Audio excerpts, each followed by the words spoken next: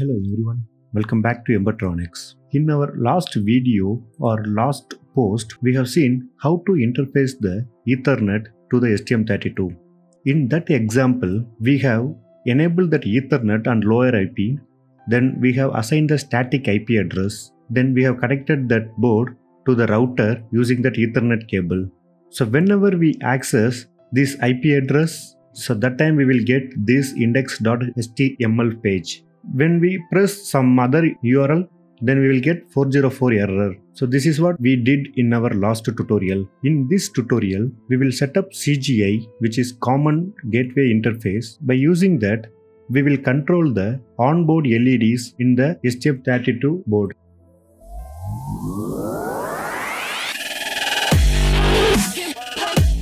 What is CGI? CGI is nothing but Common Gateway Interface. This is part of the HTTP. So this CGI will act as a medium between the server and client. So whatever data that we are transmitting from the client, that will go through the CGI. In this demo, I'm going to use the previous example's source code. We are going to add our new changes on top of our previous code. First, we are going to enable all onboard LEDs. So previously we have enabled PB0. Now we will enable PB7 as a GPIO output, then PB14 as a GPIO output. Then go to connectivity, go to multimedia middleware, lower IP. In the HTTP, we are going to enable that CGI. If you see this, we are going to enable HTTP CGI old style. Just enable that. That's it. Okay. Save this file. It will add the auto-generated codes. Now we will add our code. First, include the header files. Now I'm going to create 3 variables to control the 3 LEDs.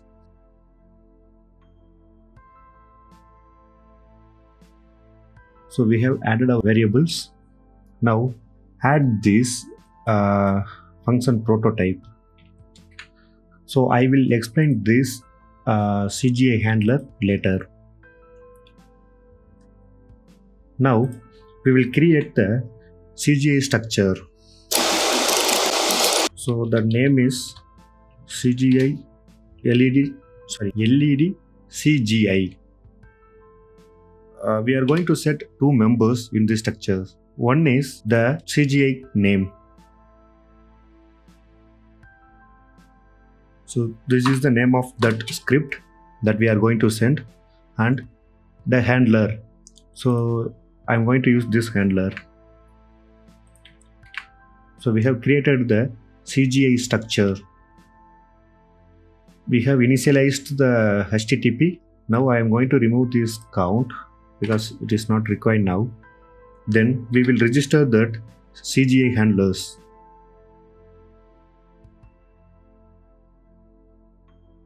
See, this is the structure that we have created here, and I am passing that structure's address as a first argument and 1. This means how many scripts that we are going to use. We are going to use 1 script, so I just gave 1. Okay, so here I will just remove all the unwanted codes. Let it be that MX LWIP process. Now I'm going to control the LED based on these variables. If you see here, let me align this. Okay, if you see here, I'm writing that PB0 based on that green LED variable, PB7 blue LED variable, PB14 red LED variable. Okay, so from this CGI handler, this handler, whatever we are receiving from the client, we will update that value to this LED. Then based on that variable, we are making that LED on or off. Now we will write the handler. So I have already wrote the handler. I'll just copy paste. See, this is the handler. Okay, it has 4 arguments. One is index, the index of that script. In this example, we are going to use only 1 script, so always index will be 0. number of params. In this, okay, I will explain you this later. First, I will explain you that HTML code. In the FS data, just go inside that. Let me open that index.html.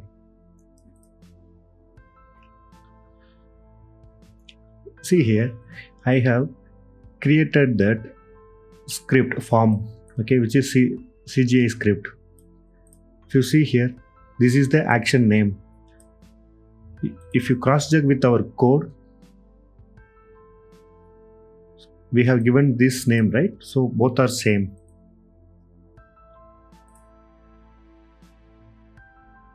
The first parameter is green and the value will be on or off. The second parameter will be blue and the value will be on or off. Third parameter will be red and value will be on or off. Okay. Whenever we click that submit button, so it will send these three parameters to the server.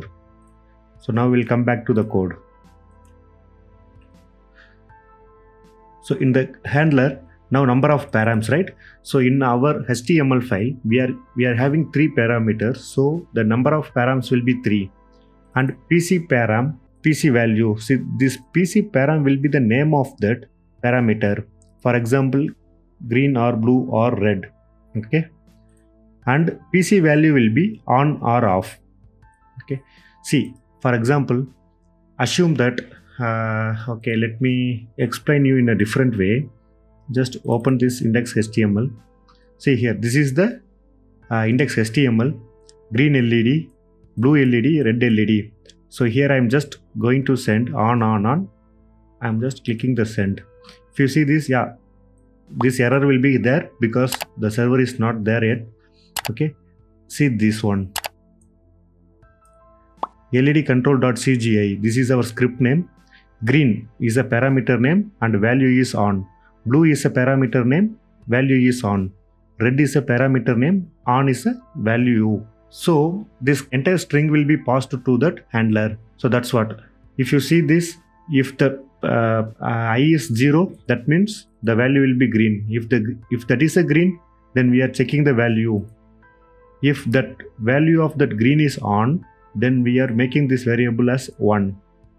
If it is off, then we are making that green LED as off. So second value we are checking. So if it is a blue, then we are checking the state. If it is on, we are making that blue LED on. Otherwise, making it off. Red also same. If the red LED is on, we are making this variable as 1, otherwise 0. Okay. And we are returning the same index.html file to that client. Okay, the STM32 side code is ready. Now, I mean, it is not yet ready, but still, we have to make that, create that FS data. Let me open that. Okay, before that, you have to download this file, FS data maker 2.zip file. I have downloaded that already. So let me explain that. We have two files, index.html and 4.4.html. So this index.html that we have seen already, it will ask our LED status, and when we press send, it will send it to the client, right? So we will have to convert these two HTML file to the FS data custom and FS data.c. Just open the terminal here. We will run that Perl script. So it has generated. I will copy these data. Copy this and paste it to our project. Go to middleware, third party, lower IP, source, apps, HTTP, and paste it here. See, we have added these two files, and these two files have been excluded from the build. Now we'll build this.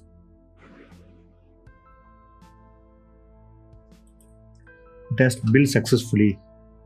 Let me flash this code.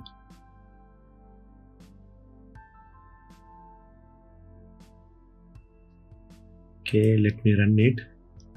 Now the code is running, but it is not connected to the router. We'll try that. 192.160.25. See, it is not visible. Now I am going to connect this STM32 to the router. Now I have connected that STM32 to the router. Now let me ping that IP address. See, we have got that HTML file. Now I am going to turning on all the LEDs. Green LED on, blue LED on, red LED on. Send this. Check the hardware. It has sent this script to the STM32 and all the LEDs are on now. Yes, all are on. Now I am going to turn off the green LED and red LED. Only blue LED will be on. Send this. Check the hardware. Turn off green LED and turn on other two LEDs. Check the hardware. It is working. Now turn off all the LEDs.